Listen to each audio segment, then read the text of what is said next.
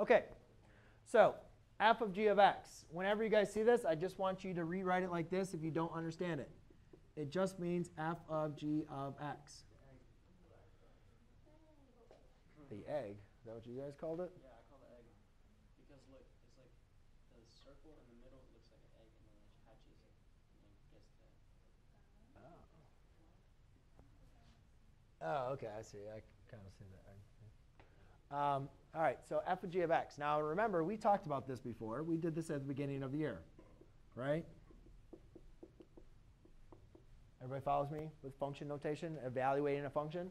So now, what is my input? Remember, what was nice about functions, we said, hey, that's the input.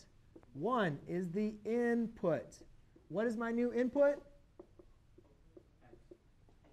G of x. It's the whole thing. So now, I'm not just inserting a number. I'm not inserting a variable in an expression. I'm inserting a whole function. Well, what is that function? Square root of x minus 3. So I can basically say f of square root x minus 3 is really what I'm inputting into my function. OK? Now, let's just plug that in for x.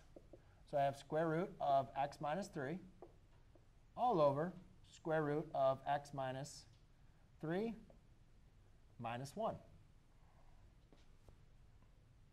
So how are we getting the bottom part? I just plugged x minus 3 in for x.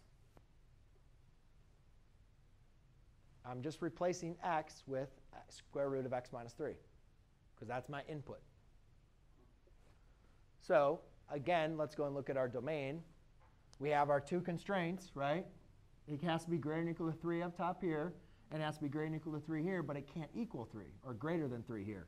So therefore, my domain is 3 to infinity.